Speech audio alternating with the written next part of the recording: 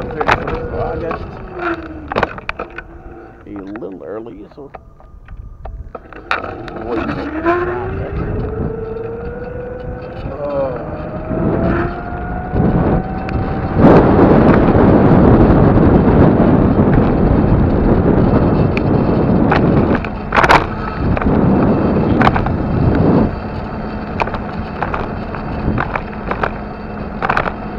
Anyways, it is the 31st of August. It's about 14 hours and 30 minutes into the day. It's about 2:30 in the afternoon, and we're cruising towards the stop sign.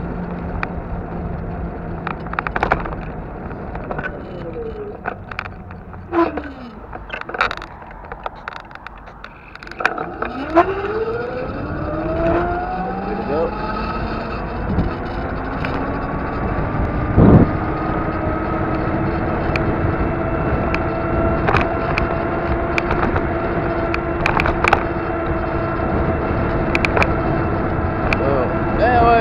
Started with our topic. We're back into Gnosis again, explaining some of the differences and why it matters.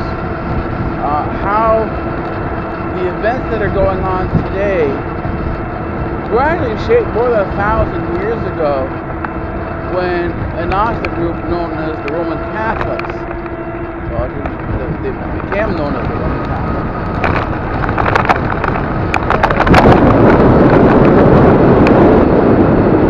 stepped in and created what is known as Europe. But to do this, they had to convince themselves that what they were doing was a noble deed, that they were doing this in the name of God, that this was God wanted. And so they created something called the Holy Roman Empire, which was neither holy nor Roman. They simply replaced what was already there, the Roman Empire, with a fictitious creation. And this is a large chunk of what we learn in school. This sort of fictitious history. When even in the United States, you don't learn real American history. You learn what they know as American revisionist history.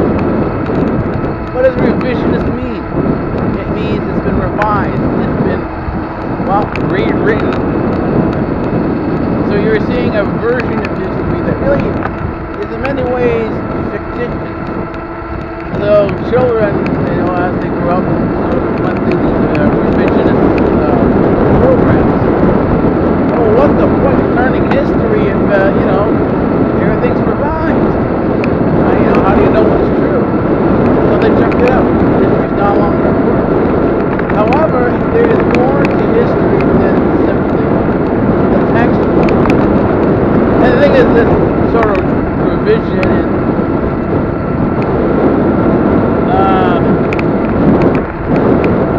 sort of created reality.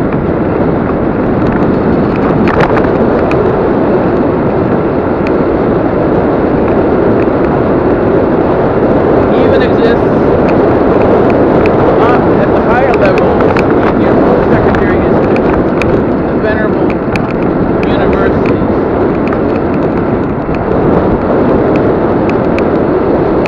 And so today, you hear young people, even as, some rather old, even as young as 30, say, well, that was before my time. Yeah, it was. But the thing is, he's trying to explain that this is part of history. They don't know what you're talking about. Because for them, history is no longer in existence. There isn't a history anymore.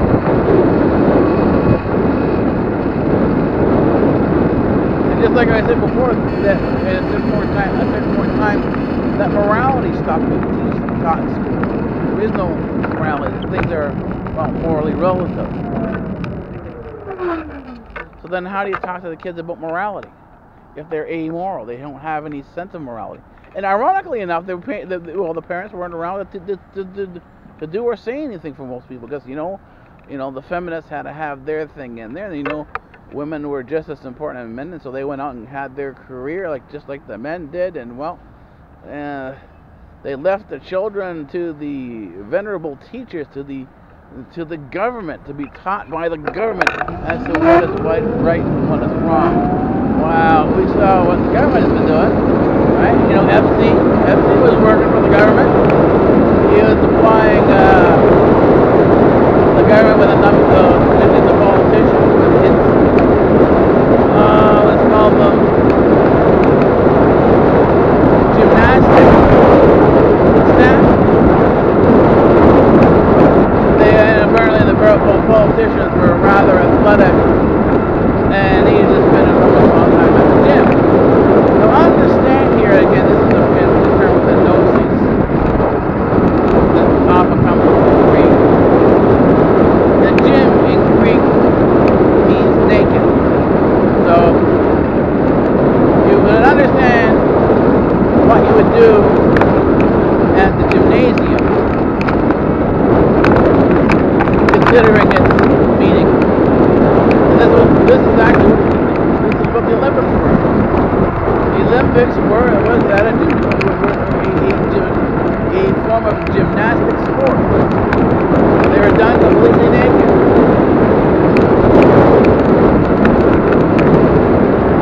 So the sense of propriety was one of that in which anything goes. It was a form of hedonism. The hedonism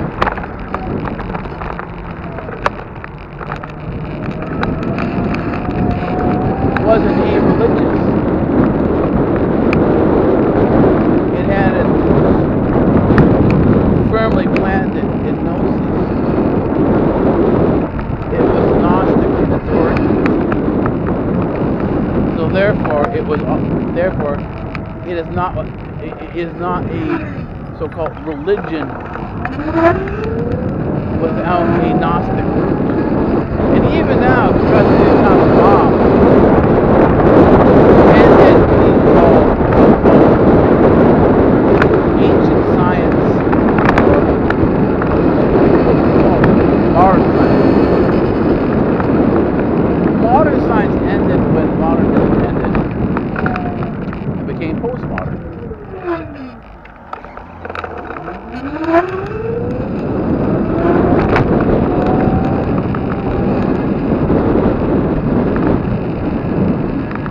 The postmodern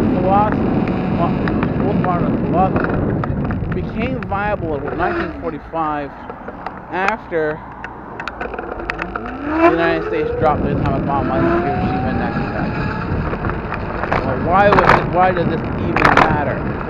Well, before I said, most of your scientists, most of the researchers working on the atomic bomb at the time were all Gnostics. They all had a belief in God.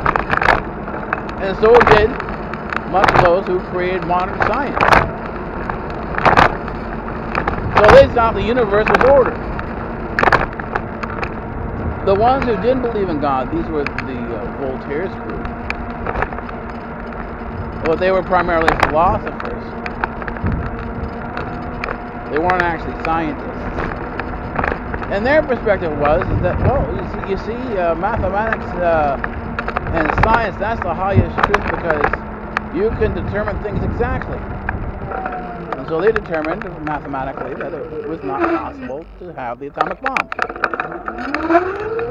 I mean, it was a nice theory and everything like that, the confusion and so on and so forth. So they could, I should say fission, to do fission.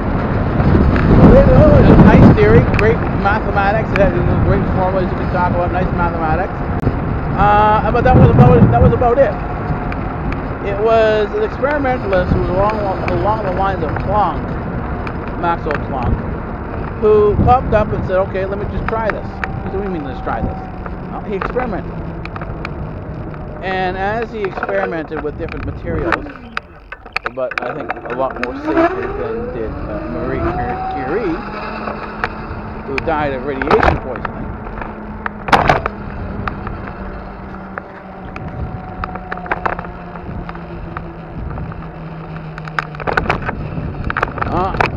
He loaded the whole kind of first chain reaction, the fission reaction, to go. And so we're off to the races, but this was kept secret. This was really the first step into forbidden science that the United States has really ever taken. And it created the whole area of New Mexico, Nevada, and California. And at that point in time,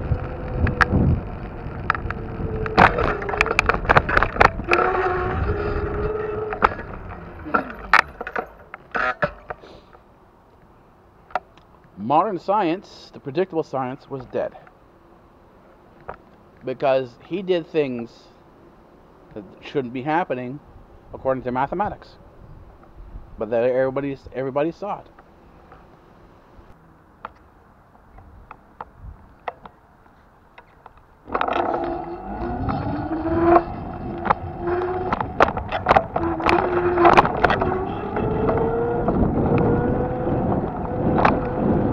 Just about 9 o'clock in the evening on the 31st of August, so it's about 21 hours into the day. And we're heading off.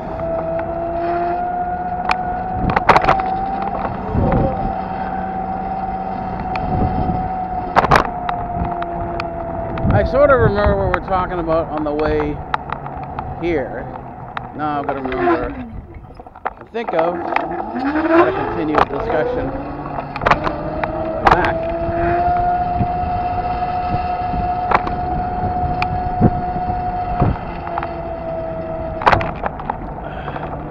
Ah, that's right, yes. The atomic bomb, gnosis, and the postmodernist world. See, what happens if you listen to a lot of the communists who will pull off of Karl Marx. Karl Marx pulled off of Darwin and argued that since we are animals,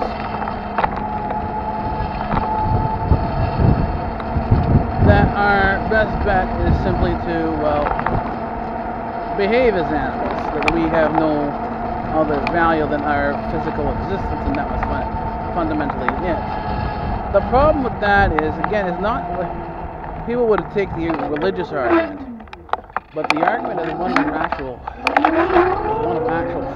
physics, and this is what a large chunk of the physicists understood: is that without a God, and right now we leave the description of God out of it, because the question is there a God? And what happens is, without a prime mover who actually act as a force to move things around, then there is no organization. There is no movement in the universe, because this is the sort of prime directive of Newton's mechanics, the laws of motion. It's that things in motion tend to stay in motion until acted upon by an equal and an opposing force. Right? And so what happens is that what is resistance, what is friction? Well, friction is force acting in the opposite direction, slowing things down. We work to release or minimize the friction, and so we use things like wheels upon wheels. And what's the wheels upon wheels? Well, that's basically what a ball bearing is. A ball bearing is wheels on wheels.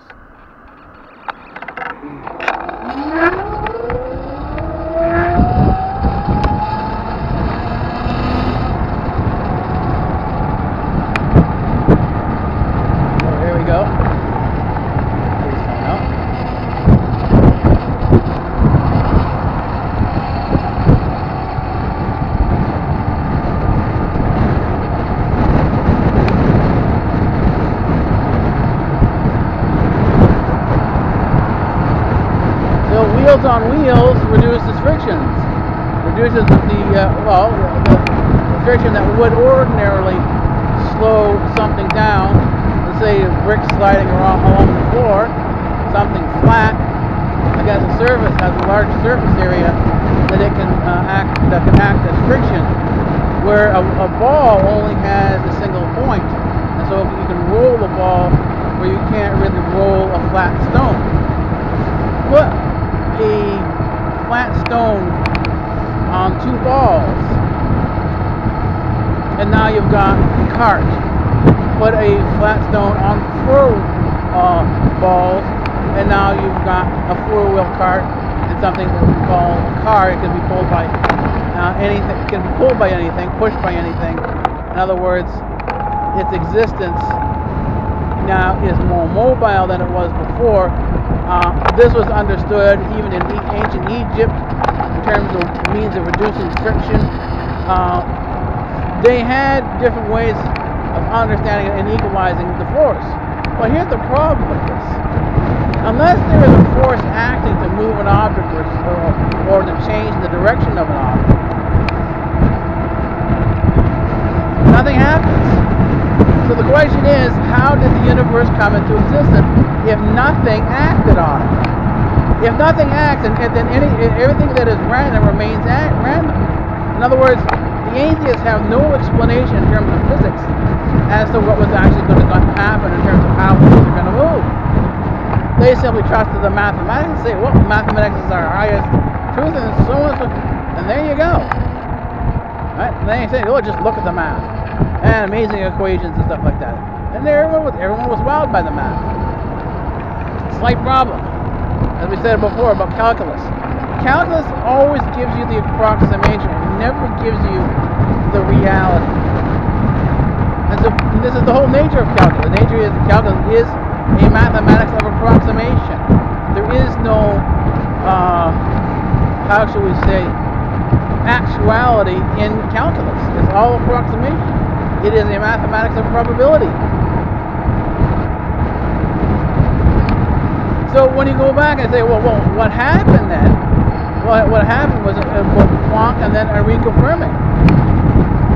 Planck and Enrico Fermi simply used the theory as guidelines, as an approximation, and then using that they developed methodologies to test out different variations of the theory without necessarily going back to the theory. They allowed the experiment to dictate, and the data from the experiment to dictate the next direction. And as this was done, Enrico Fermi on an experimental level got the first fission reaction to go. That stuff was all moved secretly from where he was, I think it was Chicago, to Los Alamos, and that was covered the entire area of Nevada, New Mexico, and California. These were all created to cover the work on the atomic bomb that was going on based on the work of Enrico Fermi. But the thing is, this wasn't revealed to the public until 1945, when you saw in the newspaper that the atomic bomb had gone off, something which was considered a mathematical impossibility. All of a sudden now, there you see it on the front page. And there goes your reality, because if your reality is based on the reality of mathematics, and now you're seeing something that shouldn't mathematically exist, but you're seeing it, this creates called an existential crisis, where now your whole world is completely collapsed. And this is how things move from the modern world, from modernists, which is basically humanist view of things. That's Marx, and so on and so forth. Marx, H.G. Wells, and a number of others who are influential in the left-hand path movement, and brings it fully into postmodern. These are the surrealists. Now, there is a school of realism, and there's a school of surrealism, and this is what follows the art. Art has all these different sort of adjustments in them based on these concepts. And And so all of a sudden now you have a world that's fully postmodern. It's not real. It's now conceptual. And this was confirmed by Stephen Hawking. Hawking confirmed this, again with a mathematical model, that the world is probably a hologram. So we now have a holographic universe. With little or no sense of reality behind it.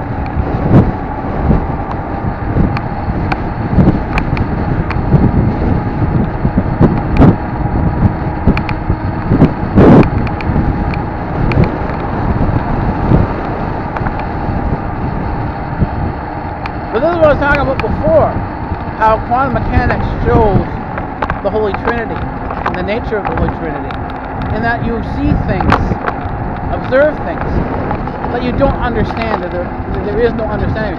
Even though they try to put the genie back in the bottle and try to create a deterministic universe, they were never able to succeed.